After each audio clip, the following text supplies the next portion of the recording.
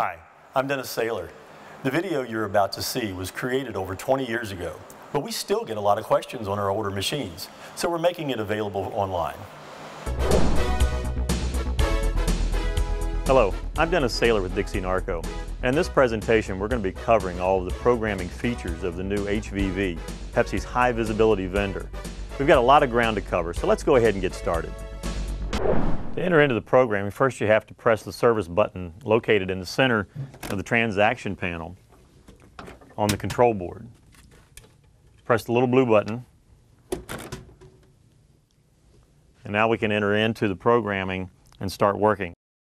Historical data is the first thing that comes up on the programming. Historical data is just that. It is a historical number that's non-resettable.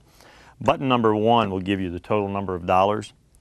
Button number 2 will give you total number of VINs, and button number 3 will give you the total number of VINs by selection. It'll automatically scroll through from selection 1 through selection 12.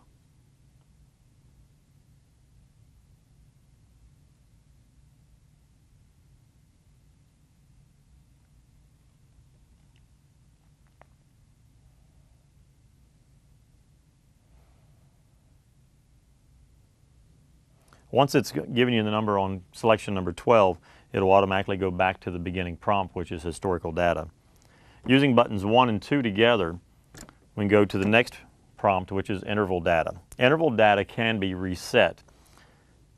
Again, button 1 will give you the total dollars, button 2 the total VINs, button 3 the VINs by selection, and it'll automatically scroll through all 12 selections. Once it's gone through all 12 selections, it'll again go back to the beginning prompt of interval data.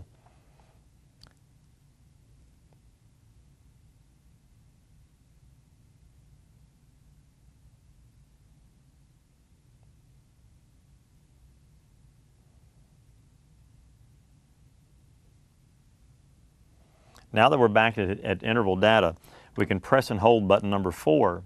It's approximately 5 seconds, and the display will change, indicating that the counters have been reset. Set price. You have the capability of setting each of the different VIN prices or different selections to a different VIN price. Pressing button number 1, it'll scroll in 5-cent increments. If you go beyond the price that you want, you can release it, press it again, and it'll start dropping in 5-cent increments. Same thing with button number 2 through 12. Or you can set each of the selections at the same VIN price for one VIN price by holding buttons 3 and 4 together. Single price set comes up on the display. Cache settings. Button 1 to enter into it, and it's the fill the coin mech mode. This is the method what used to be referred to as tube fill. Now it's fill the coin mech. Enter into it, and you can start inserting coins into the top of the coin mech to set your float level in the coin mech. Button 1 to get back out of that. 1 and 2 is dump coin mech, same as coin dump mode, dump coin mech. Button number 1 to enter into it. Press button number 1 again, it'll dispense nickels. Buttons 1 and 2 to scroll to dimes. And we press button 1 then to dispense the dimes. Buttons 1 and 2 to go to quarters. Button 1 to dispense the quarters. And then return comes up after pressing buttons 1 and 2 together. Takes you back to the dump coin mech prompt. Coin rules. Coin rules is no more than a correct change function. The factory default is on indicating that when the tubes go low in the coin mech, the correct change message will come on, and correct change will be necessary in order to make a vend. Should you choose to, you can change it to off, which allows the customer to accept money, or the vending machine to accept money. The correct change light will never come on, and allow the customer to insert money, make a purchase, and possibly not get correct change back. Once again, the factory default is on in escrow. There are 4 different escrow features in here.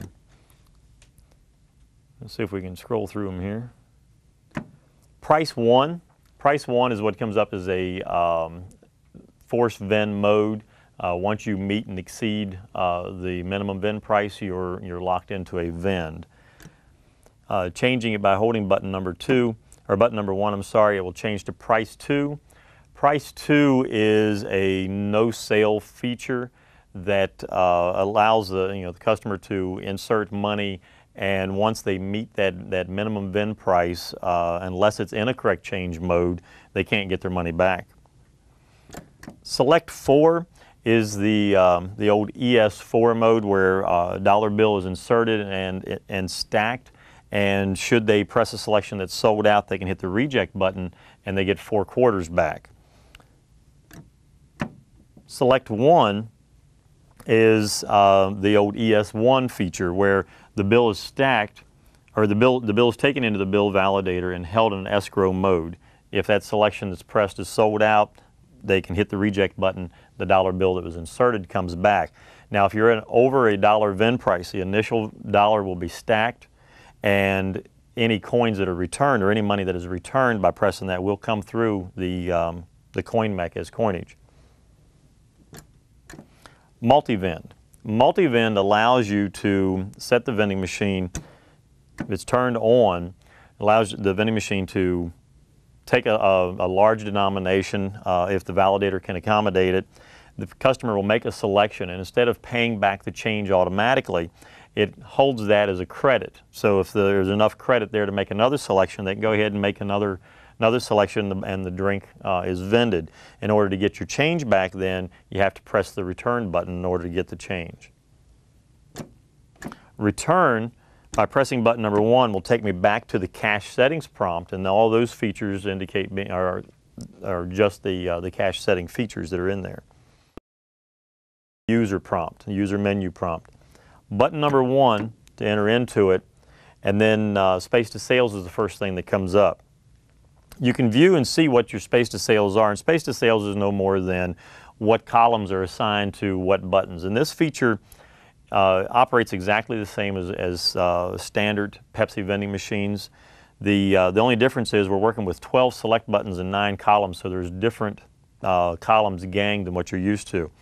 Button number 1, press it, it'll say selection 1, column 1, turn it on, turn it off. Column 2, turn it on, turn it off. The 1 flashing behind it, the 1 or a 0 flashing, it represents on or off. And we've combined columns 1 and 2 on button number 1. Scroll through all the column settings, press button number 1, and it takes me back to the selection setting. Just by leaving it set here, it will flash and say that column 1 and 2 are assigned to button number 1. And what we can do is go back in here and remove that column 2,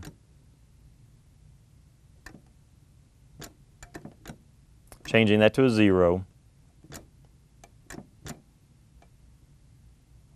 and at the return prompt, press button number 1. Now it says selection 1, and then a 1 shows up on the display. You do this through here, through the entire select panel, changing all of these settings that you want. There is a factory default, and there's a label inside the vending machine that will refer to that. That'll let you know what that factory default is, so you know what buttons are assigned to what columns when you receive the vending machine.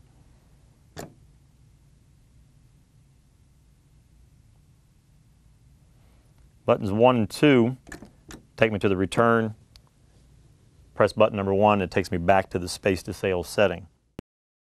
This is the time feature. This is the feature that we use to set the clock in the vending machine for the features that have time-sensitive settings. Press button number 1, the word year comes up, and then we can scroll through the years just by holding button number 1. Button number 2, 1 and 2 to go to the next feature, which is month, and we can change that month by pressing button number 1. And then buttons 1 and 2 to go to day, and we can change the day setting on here as well. Hours and minutes. Button number 1 will change the hours, and it's military time. You just scroll through and set the time for whatever time you want. Button number 2 then will adjust the minutes.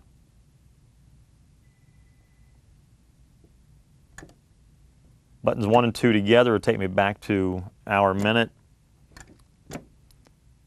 and then daylight savings time is the next feature. Button 1 will enter you into that and change it from off, which is the factory default, through the different country prompts, because there's 3 different settings for the daylight savings time. And in most cases here in the United States, we want to leave it on American. Next feature is return. Press button number 1, it takes me back to the time prompt. Language settings. Pressing button number 1 will just scroll you through the various different languages. There's a number of different languages in here. Just release button number 1 when you get to the country of choice.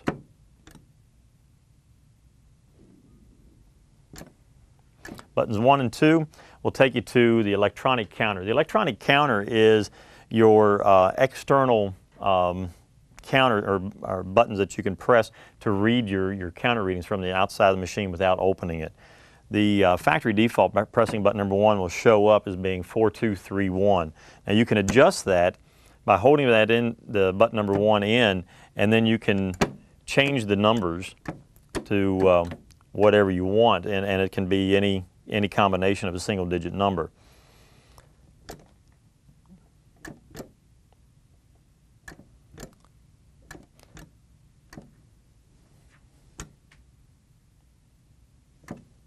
I'll just put this one back at 4231, and then it goes back to the electronic counter prompt letting you know that it took. Limited access. Limited access is the feature that you're very familiar with as far as shutting off certain selections during certain times of the day in schools. Enter in pressing button number 1, and it'll be the selects. And again, the way it works is it'll show the selection button that you're pressing, that you want to make the adjustment on, with as long as you hold button 1 in, it'll toggle between a 1 and a 0 in the far right character. The 1 being that button is activated or affected by the limited access feature, the 0 meaning it is not. Scroll through the selection buttons using buttons 1 and 2 to make your adjustments. You can hit none to clear them out. That works very well for going in. If you're changing the venue, you can pull that vending machine instead of going in and turning each of these off.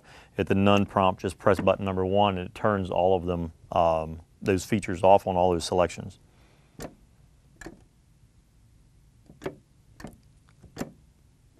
Days is the next feature within limited access. Same thing, it just scrolls through Monday, through all of the days, Monday through Sunday, and then all days. At the end of it, we can press button number 1 and it'll take all 7 days of the week then have been set for the limited access feature. None is also a feature here that you can stop on to turn that feature off on all the days. And then return will take us back to the days prompt. Then we have a start time.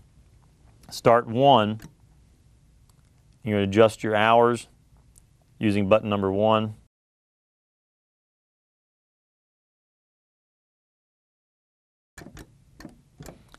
You adjust the minutes by pressing button number 2.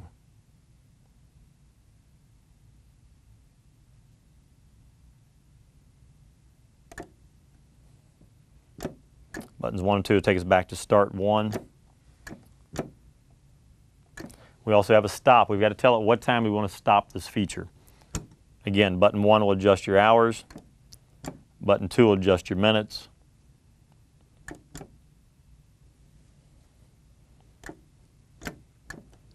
Then 1 and 2 will take you out of that back to the stop 1 prompt. We have a start 2 and a stop 2. They do the same thing, just allowing you to do this limited access on 2 different times during a 24-hour period. Return will take us back to the limited access prompt. That's all the different features within limited access.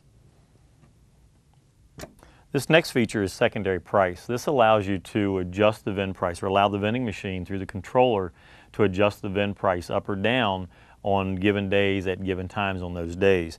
To enter into it, press button number 1. The first thing that comes up is price. It's asking to make a price change. What you're going to do if you're selling it for 75 cents and you want to move it to 80 cents, you press button number 1 and it will start adjusting your VIN price. Get to the price that you want, and you cannot do the mass grouping like you did in the normal VIN price settings. You have to adjust each select button individually for the VIN price. But once you set the price, it's asking what days. I'm going to go in here and let's say that it's only on Friday, so we're going to scroll to Friday, press button number 1, and make sure that there's a 1 beside it, indicating that on Fridays this feature is activated. Buttons 1 and 2 to take us to return. Buttons 1 and 2 again for a start, so it's asking a start time.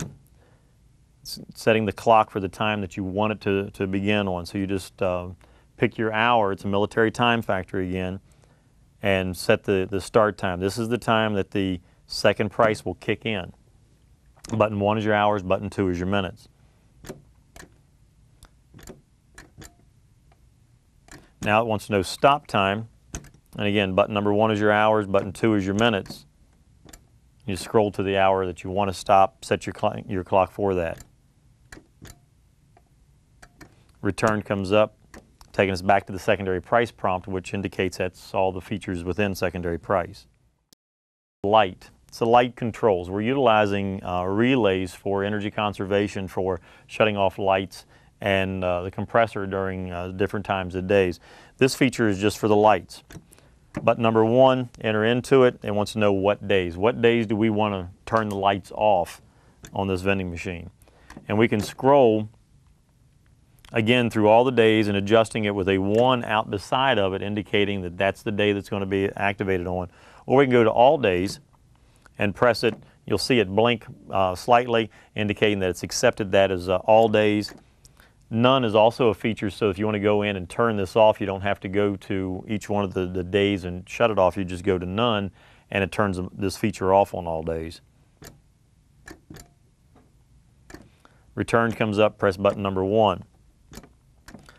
Next, it's asking for start. Again, it just wants to know what start time. There's a start time and a stop time. We've done enough of those. I don't think we need to go through each of those again. Enable, it wants to know, do you want to enable this feature or do you not want to enable it?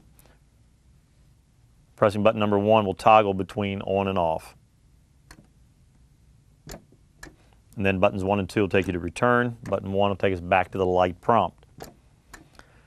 Buttons 1 and 2 will then take us to refrigeration. This is the feature for shutting off the refrigeration system during certain hours in, say, office buildings to save on energy. It has some other features. Once we get into it, we'll get into those as well. But button number 1, first of all, wants to know the temperature setting. From the factory, its default is 35 degrees. We're utilizing a temperature sensor in this vending machine, which is different from what you've been used to. You're used to having a thermostat. It's all done electronically now. We can adjust that temperature by holding button number 1, and it'll start climbing. And that range looks like it's from 41 to 32. But again, the factory default is 35, so I'm going to put it back there. And just while it's scrolling, when it gets to the 35 degree setting, just let off of it. Buttons 1 and 2, it's asking Celsius or Fahrenheit. Button number 1 will display an F, and if you continue to hold it, it'll just toggle between a C and an F for Celsius or Fahrenheit. Buttons 1 and 2 is display. What it does is it will display the temperature of the internal temperature of the vending machine, letting you know that when you walk up to it that it's 35 degrees internally or whatever it is. That is automatically in off mode. And you want to change it from an off to on, just press button number 1, it'll toggle between off and on. Days, it wants to know what days do we want to change this feature as far as having the refrigeration system shut off. Again, it's just entering in, you have your choice of all days, no days, or each day individually that you can make the adjustment on.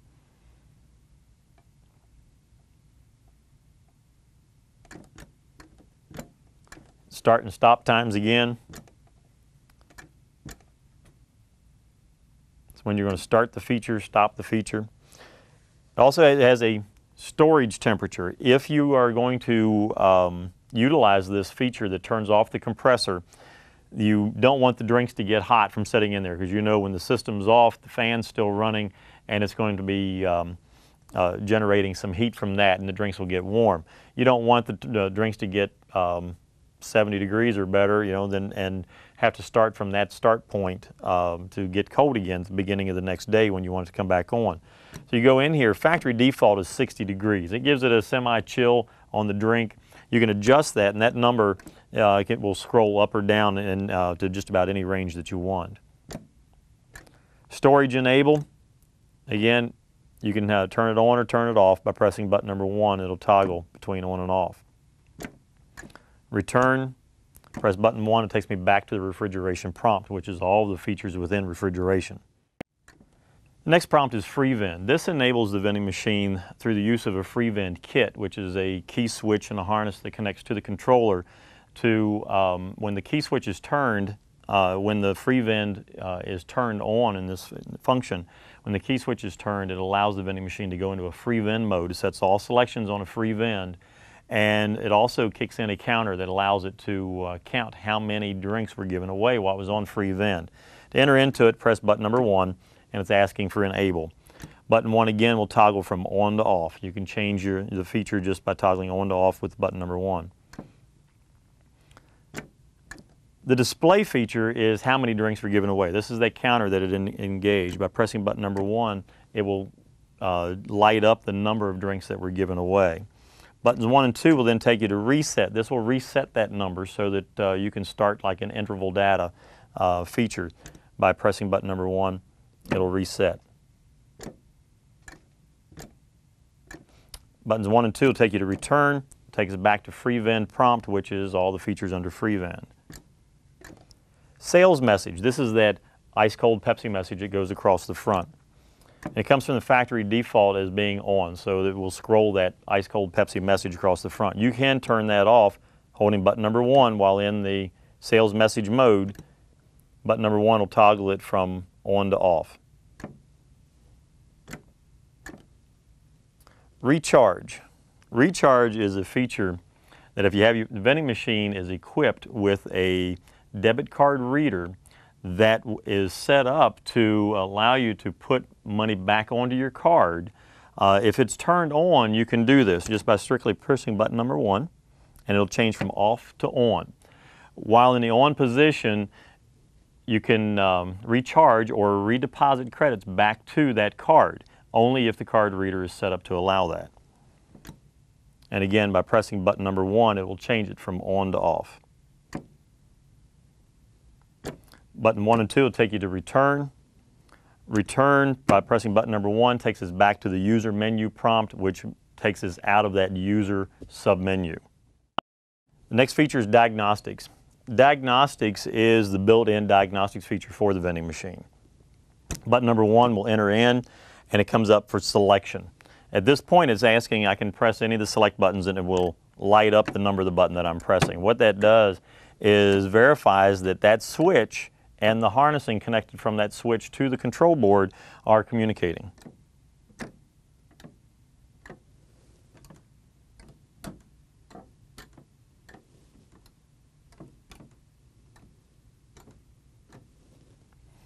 Pressing buttons 1 and 2 will take us to the sold out empty test.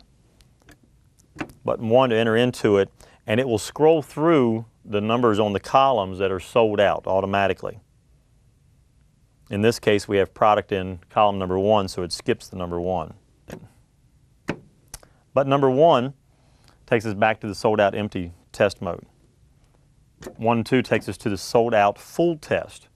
Sold out full test, by pressing button number 1, it'll start scrolling any columns that have drinks in there. Now, if you're working with an empty vending machine, you just go across here and hold down on the sold out paddles of the different columns. What it'll do then is, as I hold them down, it'll change to the column indicated by the button or by the number on there.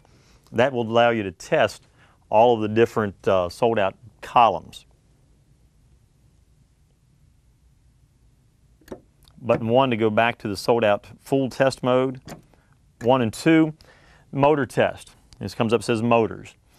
By pressing button number 1, we enter into that, and we can scroll to the various columns that you want to test the motor on. Press button number 1 then, and it'll actually do a vend test. The display will read vend. The motor should be running. If a motor is not running when it's saying vend, that's an indication that there's not a complete circuit from the control board down to that particular vend motor. Return, button number 1 takes us back to the motor's prompt. Coin mech test. Coin mech is a function that allows you to test the coin mech for its proper operations. We insert a quarter, it'll display 25 cents. Insert a dime, it'll go to 35 cents. As you add money, it'll add the denomination up. Press button number 2, it'll pay the money back that you had inserted into it. Pressing buttons 1 and 2 will take us to the note acceptor test. The green lights are flashing out front already.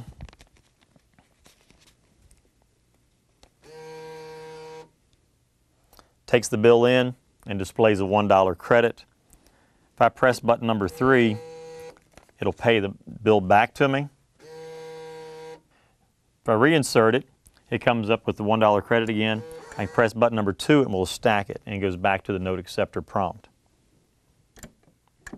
Display test. Press button number 1 and it'll light all the little segments that are on the display. Button number 1 again to take me back to the display prompt. Relay test. Now we talked about earlier about having the energy conservation mode and using relays to shut these features off. Go into the relay test. It's very important that the compressor be unplugged. Now I've already got it unplugged, because when you go into it by pressing button number 1, it says compressor and a 1. Now change it to a 0 by pressing button number 1, and it's activating that relay. Now if the compressor was plugged in, it would be turning the compressor off. And if you were to continually hang on to or lay against the button number 1, it would constantly be turning that compressor on and off. That's why you have to have it shut off. But this tests the relay itself. Button 1 and 2 will take me to fan. This is your evaporator fan by turning it on and off by button number 1. And then the lights. Press button number 1, and lights go off and come back on while you're holding it, toggling from a 1 to a 0. Buttons 1 and 2 together takes us to return. Return takes us back to relay test, which in turn takes us to return again, which is the end of the diagnostics features, and takes us back to the diagnostics prompt. Buttons 1 and 2 will then take you to auto test. Auto test is a feature that was designed for the factory for production use to enter into the auto test feature and let the vending machine go through a series of operations and checking the different features. Utilizing this in the field is not a good idea, mainly because if you don't press the select button hard enough while you're going through the select button test, it says everything from that select button on is not functioning, not communicating with the board. So it can send you down a blind alley looking for problems that don't exist. The diagnostics feature, it was designed for the field test of all the different components. So just stick with that. Let the auto test feature be used inside the factory. Buttons 1 and 2 takes us back to the diagnostics. We go back to return by holding 1 and 2. Ice cold Pepsi comes up, which means we're out of the programming mode, and all the features that we've gone through are all the features within the programming. I trust you found this video useful. Be sure to check out the rest of our videos in the link in this video's description.